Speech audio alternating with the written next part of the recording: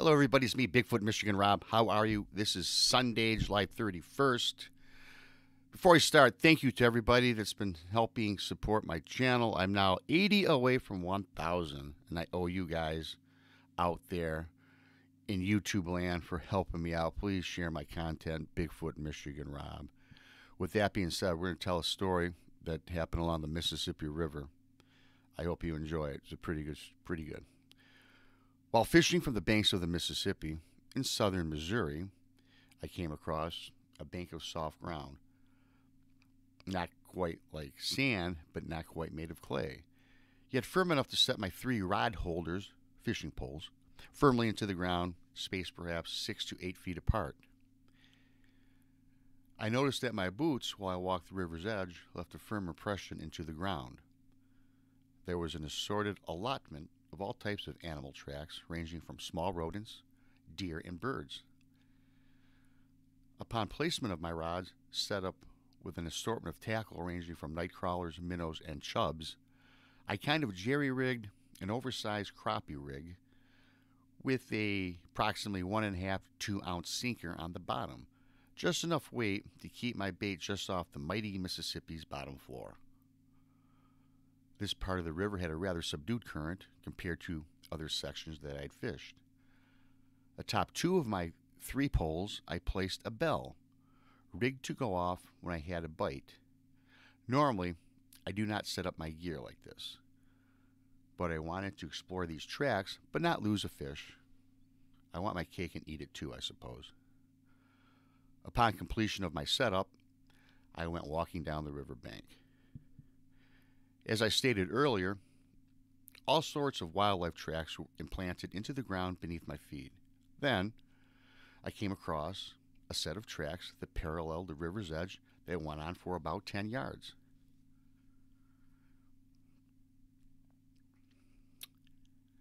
These were prints that I had never seen before.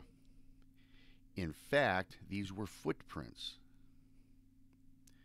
Yes, they appeared to be oversized feet. Now in the distance, one of the bells on my fishing pole started ringing, and I had hurried over to go land my fish. It was a nice 5-pound smallmouth bass that put up a nice fight, and I hoped that this would be the beginning of a nice run. After resetting my fishing line, I went into my tackle box and pulled out a tape measure to go back and measure these footprints. The first print I measured was the most clear. It, to my amazement, was 17 inches long and a width of about 6.5 to 7 inches. The print also showed 5 very distinct toes. I am thinking aloud, what or who can this be?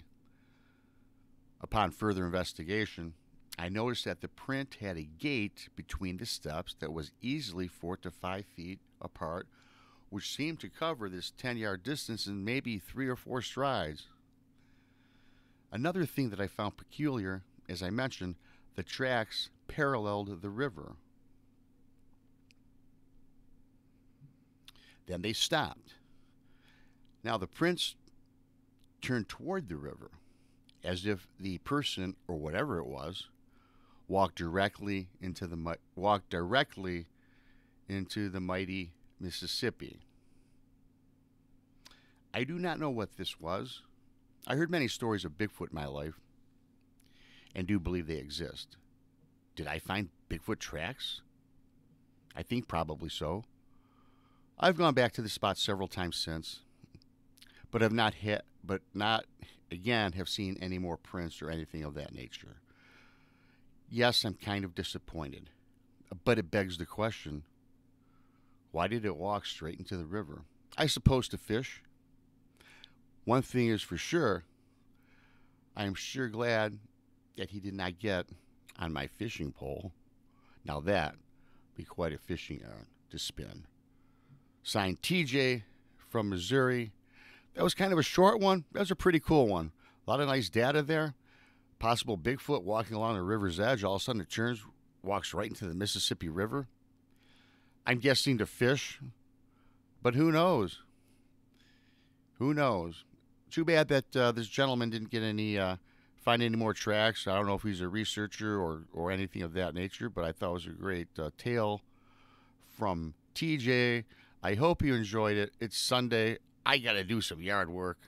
Bigfoot, Michigan. Rob, I appreciate you all. Hope you enjoy this. Subscribe, share, like, do what you got to do. Have a great day. Thanks.